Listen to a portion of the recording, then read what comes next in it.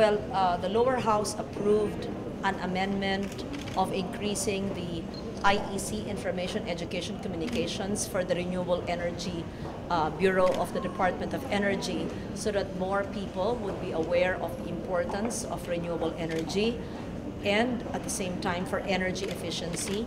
And we were just discussing it could be in the forms of books for schools, it could be a website that's interactive, it could be even a film or a TV show in very understandable, simple terms, or just handouts to everyone.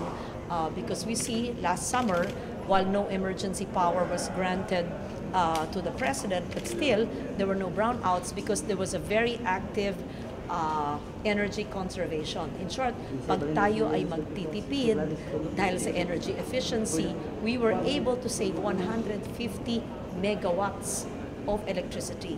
So on the demand side tayo na consumers, we should be more efficient and we should conserve energy so that the we don't need to build more coal plants, for example. So the 150 megawatts saved during the hot summer months is a product of a very active energy efficiency campaign. You were trumpeting CSP as one of the policy options for the budget, but with all the questions being thrown against the policy now, are you still for yung competitive selection? Competitive selection. Yes, during the power trends. Yeah. Yes. So, what's your position now that there are a lot of questions being thrown against that policy? What are the questions being thrown? Additional fees to be passed on to the consumers, the stranded costs that might eventually be avoided to the business consumers. I think that former Secretary Petilla has issued already a circular or a guideline for. One of that is the competitive selection, so that this can be resolved. Now, as to the questions being thrown of that, in every new innovative solution, there will always be critics, and but that can be worked out. Let the DOE defend its position on the competitive selection, but that's a must, because we must level the playing field. We must. We're not saying everything will come from RE, but we must level the playing field, and there must be competitive selection so that everyone is given an opportunity. It should be an opportunity for all, not just selected. What is your stand on the possibility of the nuclear plant in the Philippines? I'm not too familiar with nuclear, although it is clean energy, but because of safety standards, and sometimes, generally speaking, we Filipinos are not always safety conscious. I would have my reservations. I was speaking to the energy minister or the deputy of the U.S., and the energy minister of China is here as well. And in fact, the U.S. commended the Chinese commitment of 20% cut from 205 levels. And that's good. For a major emitter like China and a major emitter like the United States, going beyond 20% cut in their greenhouse gas emissions from 205 levels is actually good. If they could increase it, so much the better. We can categorically say that they will be part of those who sign the next round. I am not from the government of China, and I am not from the U.S. government.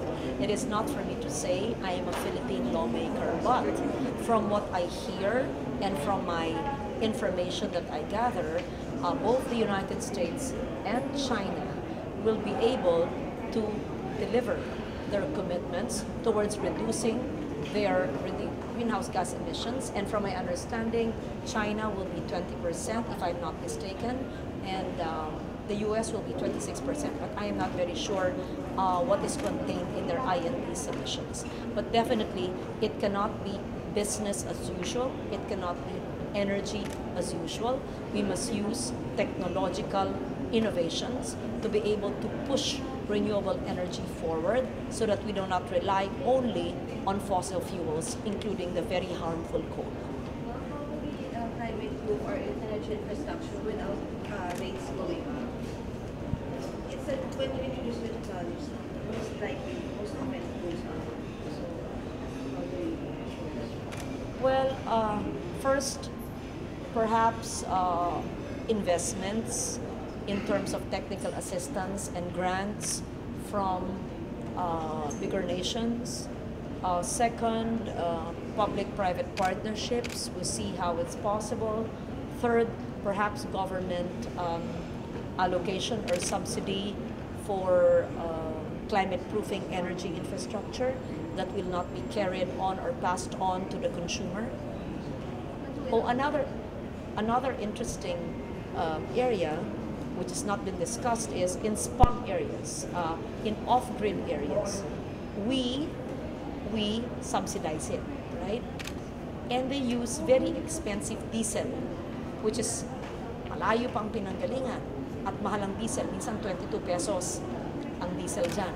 But if you have a hybrid and combine hydro, if there's a source, and solar, if may lupa, may lugar, and part of it lang is diesel, bababa ang source ng energy mix, and the universal charge being charged to consumers ay liliit din. You understand? Because if the source of power of those in the off-grid areas, because walang transmission lines, in the spug areas, are diesel, mahal ang subsidy na binabayad natin. Pero kung bababa yun at i-approve ng DOE at ERC, bababa din ang universal charge natin at bababa ang kuryente natin. What's your stance at the heat subsidies for intermittent power like wind and solar?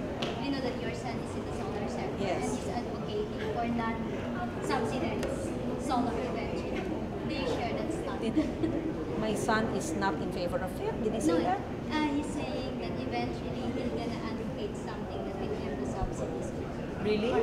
Yeah, she's telling us that. For a businessman to say that he is not for feed-in tariff subsidy? Eventually. Well, we know that we're on the second field already, you know. First of all, my son speaks for himself, and he's a solar entrepreneur. He's very visionary, and he's a businessman. Okay, so you know my son better than me because you said that he said that. I do not know that, no? Okay, what is your name? What's your stand What on is your name? ending subsidies? Bulletin. Alam mo lahat na sinasabi ng anak ko. Sige. What's your stand Okay. ending subsidies? Okay, good question. We finished the first subsidy. It's not a subsidy. It's well, Out of pocket subsidy. okay. That's feed-in tariff 968 for solar is done. We have the 869 till March. My position is we can continue based on a rate that is agreeable for all. That can be a compromise rate, perhaps not 869, but to be able to draw more investments into renewables, not just solar, but even wind and hydro and biomass, we must continue the feed-in tariff, which is allowed based on the renewable energy law. So at the same time, it should not negatively impact on the rates of the consumers. And the second, we still continue. I hope. It's not for me to say. It is for the DOE to recommend to the ERC, and it's for the ERC to approve. Yes. Yeah, ako yung lawmaker. I'm in favor because it's part of the RE law, the meron feed-in tariff. So there must be a reason why we put it there.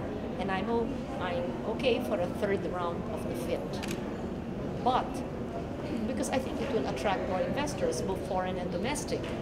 But if the entrepreneurs say they can survive without the feed-in tariff, let's see. But maybe not as many brave investors will come in without the feed-in tariff, right? So I'm still for another round of FIT. Because we must encourage interventions that will double or even triple the exposure in renewables. Because there are 21 new coal plants that were approved by DOE and approved by the ECCs. The ECCs were given by the DNR in the past month because of the need for energy. So we must balance this by pushing renewables more so that our energy mix is ideal. We have, sabi ni Secretariat, 30-30-30, renewables and fossil fuels, etc. Thank you.